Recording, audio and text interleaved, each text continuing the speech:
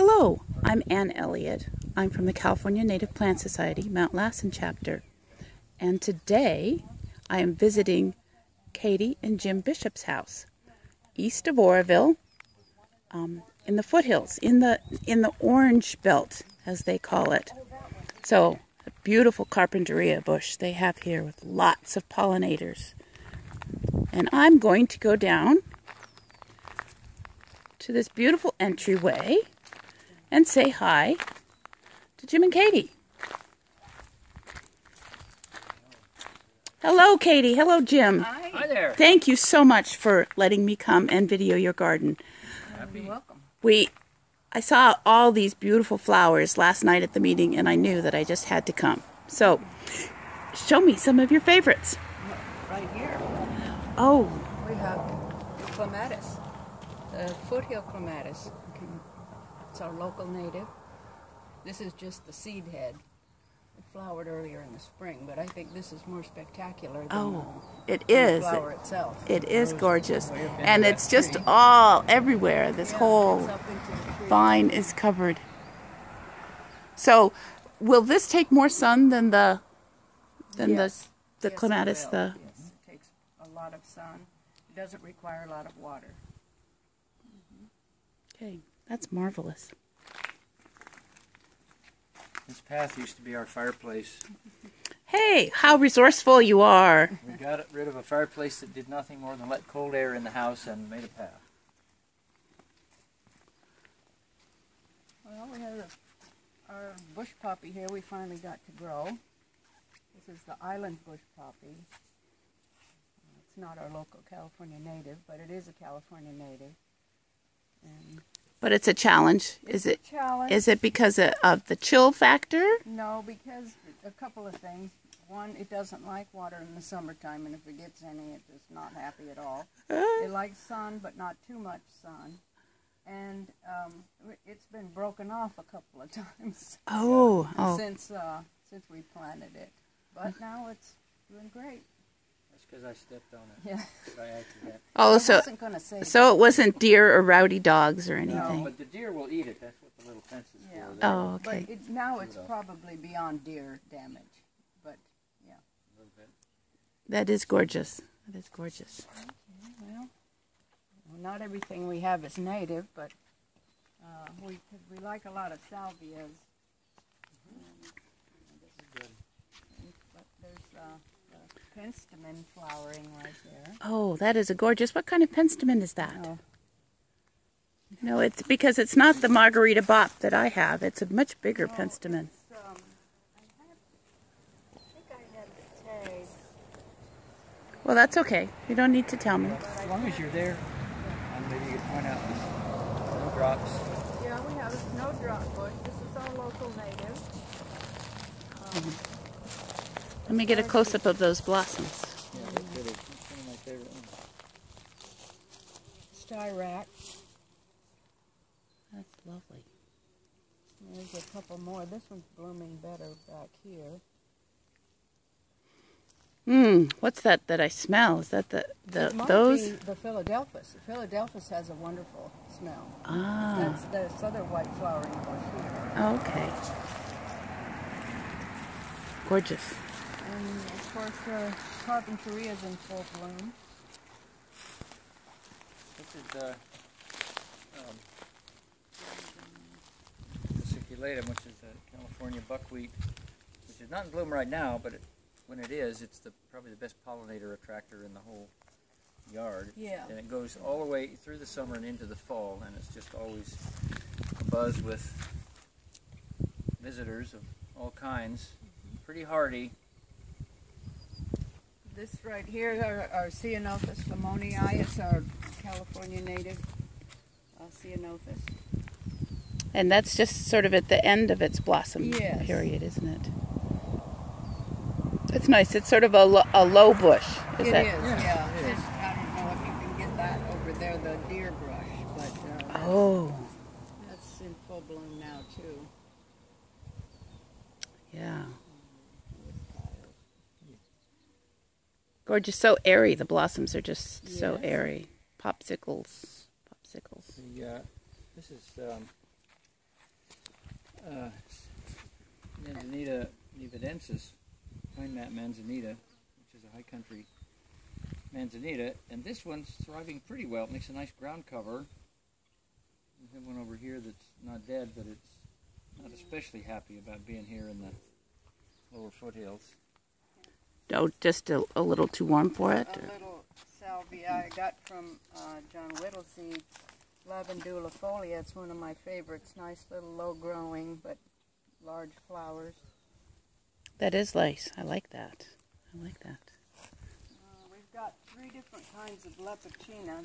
There's a fence around this one only because I had to transplant it from the backyard, and I wanted to give it some support until it took, but it has some nice little flowers on it. This is not our local. We have our local native. It's not blooming right now. This one is the island lepidina. Oh, what is it called? Pitcher sage. Oh, okay.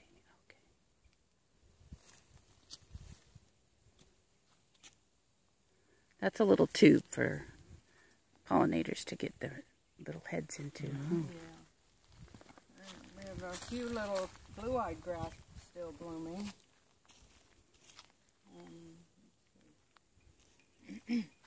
And what's that big green thing behind the blue-eyed grass? That is another lepidina. That's the Hawaiian lepidina. Oh, really? Yeah. Oh, fun. And it bloomed. That one is sort of at the end of its bloom, but it normally blooms late summer, early fall.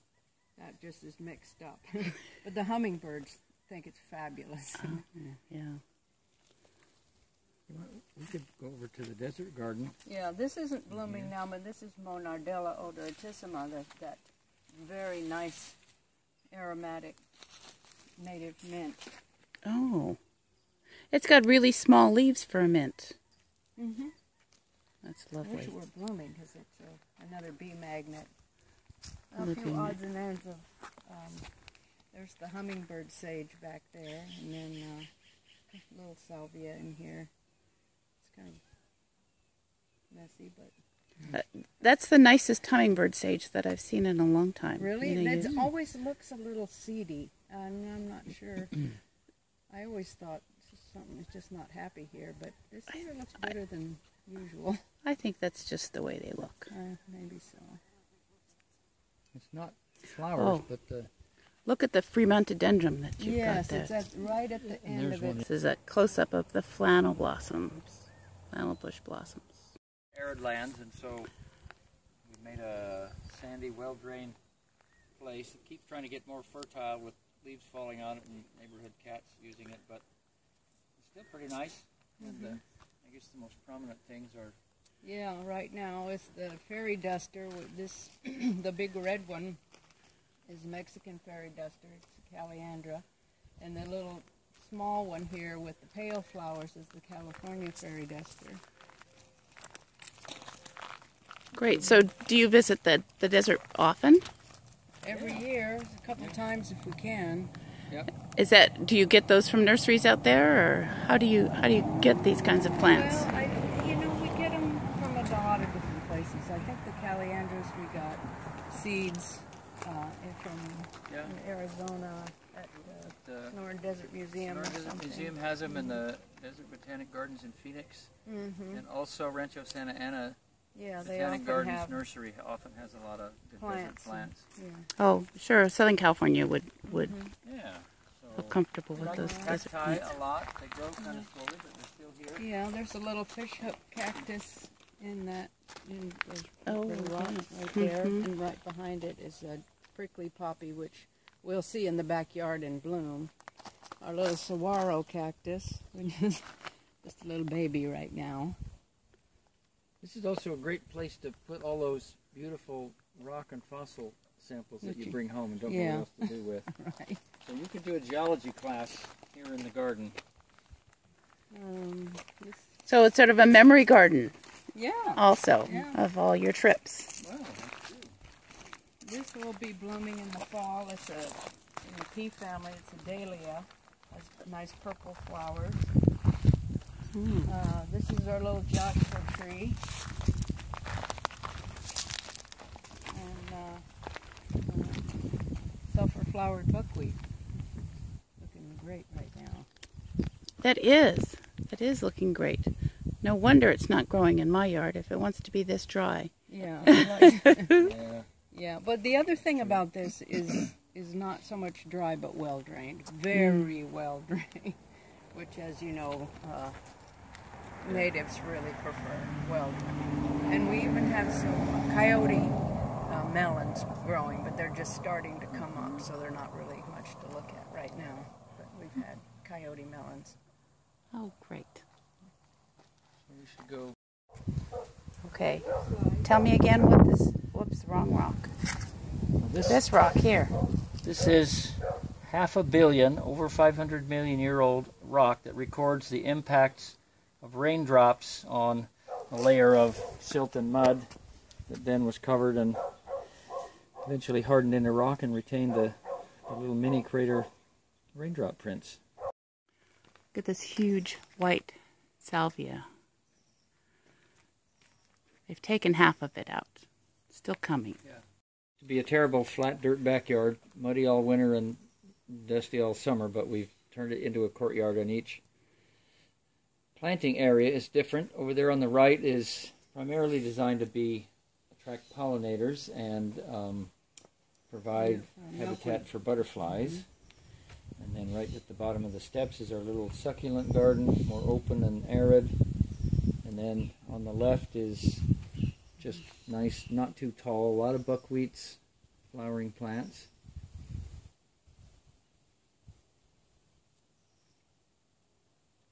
Yeah, woolly sunflower, a seaside Goodness. daisy, the salvia here.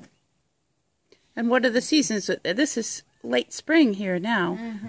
Will that continue blooming most of the Yes, the seaside summer? Yeah, it's daisy good. blooms a couple times a year. The buckwheats in there, we have that pink flowering buckwheat, and it hasn't sent up a flower stalk yet, but then that'll start blooming. Woolly sunflower, it'll bloom in the spring, and then that's the end of it for the year. The same for the sulfur-flowered buckwheat. But the little purple salvia in the front blooms all summer. Really? Yeah. What a treat. What a treat. Oh, that's nice. Yeah. And the little flat coreopsis is just mostly a spring bloomer. There's one cactus in bloom, the orange one down there. Yeah, there's an orange They one. they don't bloom over long periods, but they're spectacular when they do. The prickly poppies are blooming over there. Yeah. And I get a picture of that.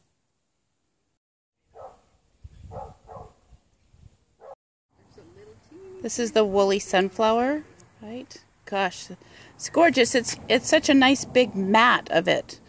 In the wild, you just see it's just usually a stick or two. I have to tell you, this is not our native. This is it's been chosen for its low stature. Mm-hmm.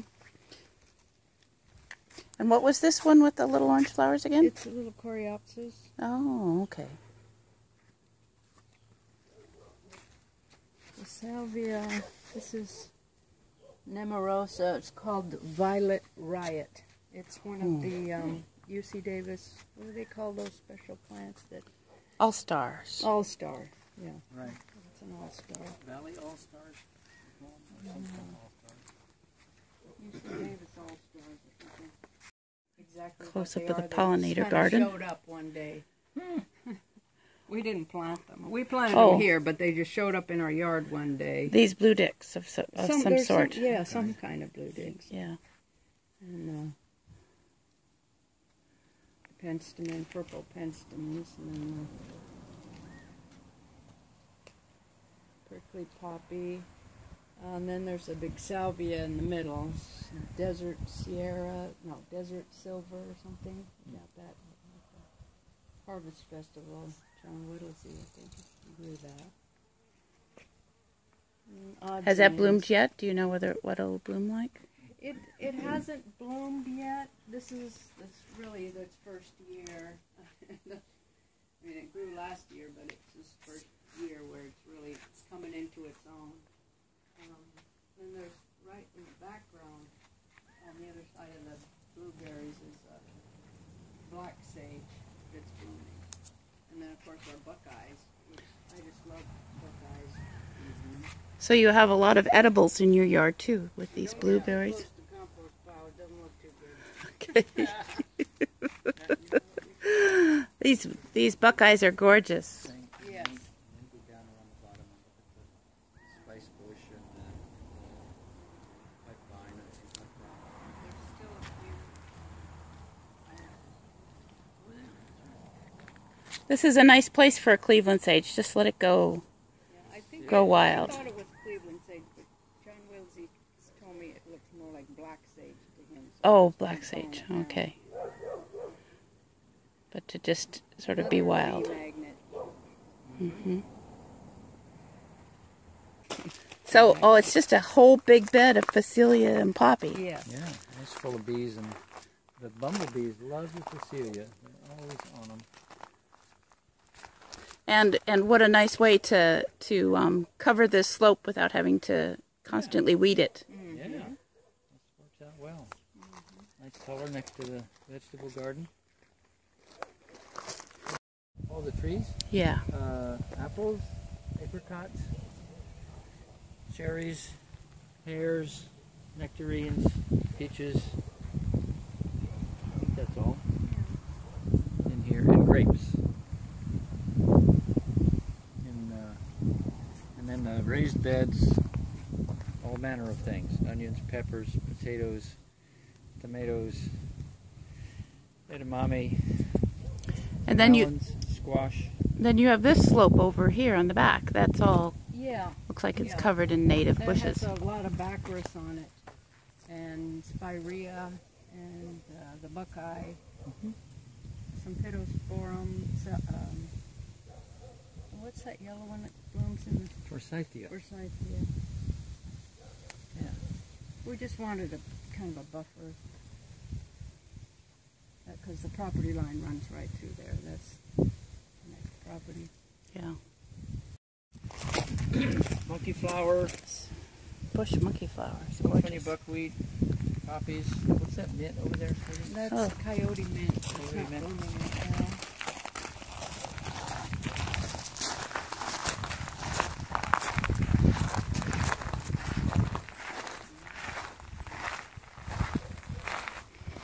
I can smell the mint right here, just in the sunshine.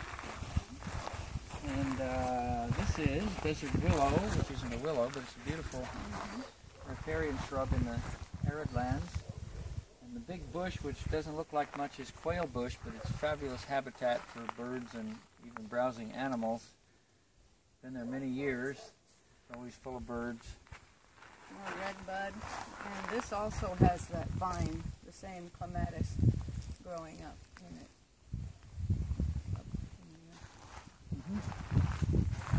And this isn't in bloom right now, but it's fuchsia. What? California fuchsia. Oh, yes. Oh, this is a massive California fuchsia. It is. If you don't stay after it, it'll envelop the world. Now, mine at home, I cut it back almost to the ground. Yeah, I do too every couple of years. Oh, just every couple of years, not every year. This is our native lepitina right here. It's not blooming.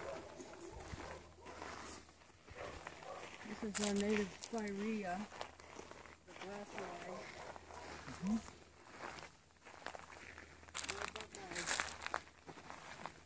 Buckeye bower. This is the Buckeye Bower. Yep. Buckeye bower. Onto that. Does that mean is that where the kissing goes on? Everywhere the kissing goes on.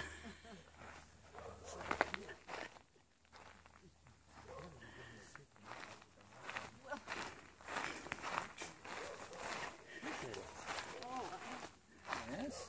I think there are some blooms on the spice bush on the other side, but I don't see any right here. Right Oh, there's one right there. now. It's just starting- right behind this there's one carpinteria. back there, yeah. Oh, here's the carpinteria, yeah. Also. We got these things in here. I'm not supposed to do that now.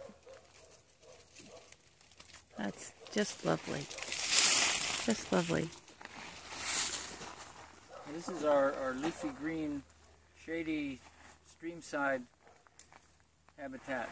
Yeah, we It's have nice all summer. It's always shady and green, and something bloom in the spring. irises. Oh, The irises those are gorgeous. better for year-round. They're about at the end. And this, the oso berry. This is native, local native. It makes a nice hedge. But you got to keep it under control. But it doesn't get very tall, but it's nice, dense hedge.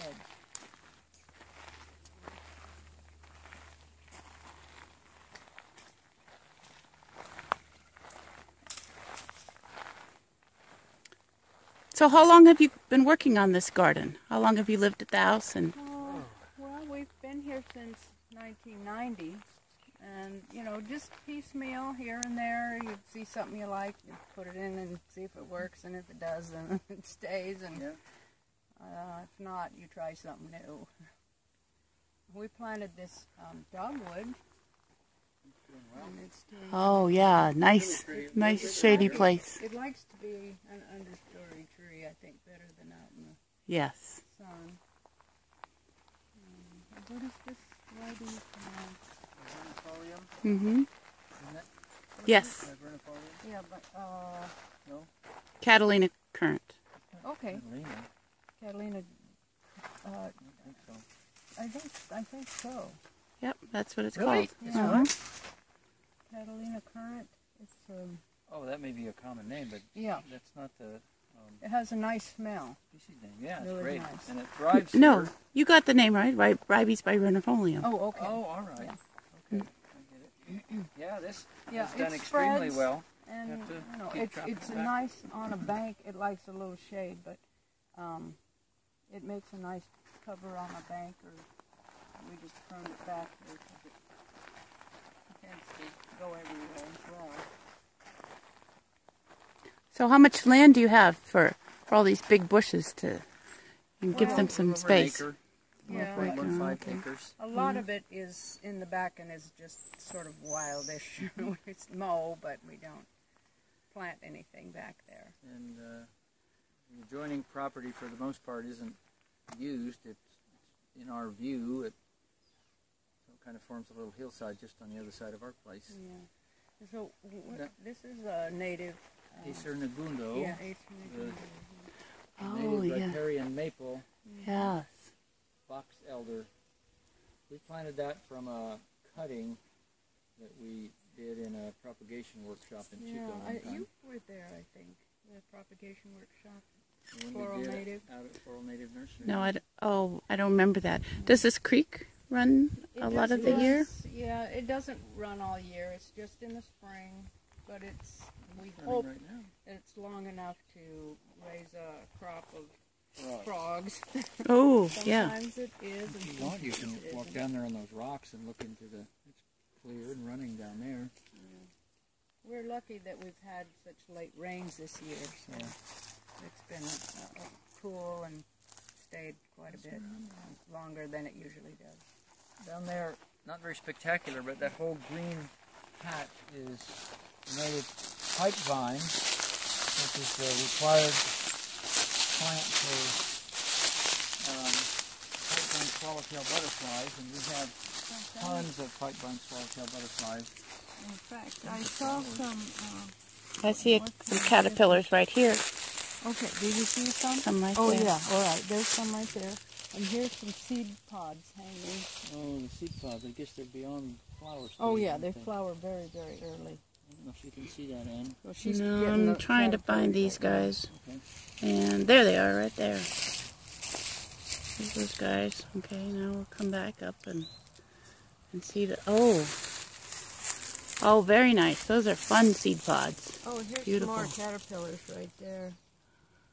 Can you see the seed pod? I can. And the caterpillars. These things come up like a little army. They come up out of the pipe vine and they go up against their house. When and they're finished feeding. and they build their chrysalis on everything from the walls of the house to the clothespins on the line, the broom handle, screen door. But they seem to like it here. Yeah, yeah. They make a nice ground cover, but they're happier to climb. As you can see, this poor little buckeye is getting completely covered. And they bloom more if they climb and have more seed pods. It's great. And then this is a regular willow. What is it? That's a regular or white willow. willow? In fact, we had a couple of California bays, but for some reason they died back, and now they're resprouting from the root. But I don't know what happened to them. But. Do you have sudden oak death here? Probably not. Well, it's pretty dry. Pretty dry here for that. California grape growing wild over there in the olive orchard. It almost filled in more than... If I'd known it was going to get that big, I'd have thought maybe we should plant it a little further toward the edge of the yard. And it the has holly leaf cherry. Cherry on it after the flowers are finished, that the birds like. Yeah. Big, quite large. It works really well as a screen, a place where people might want an evergreen screen and something that requires no care at all. It does it. And native roses here. Okay, here once again is the back decorative area above the vegetable garden as we transition up with all this beautiful display of flowers, pollinators, and everything up to the bishop's house.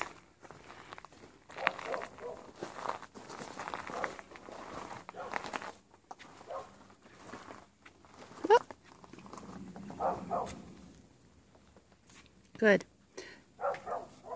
Well, Jim and Catie, I just want to thank you once again for letting us come and see this wonderful natural area that you've created out of invasive plants from this. Yeah, we rescued it. You rescued it. Yeah, we did. Really appreciate it. And this is a great way to get your garden when it's a little bit far for people to drive out to visit. That's true.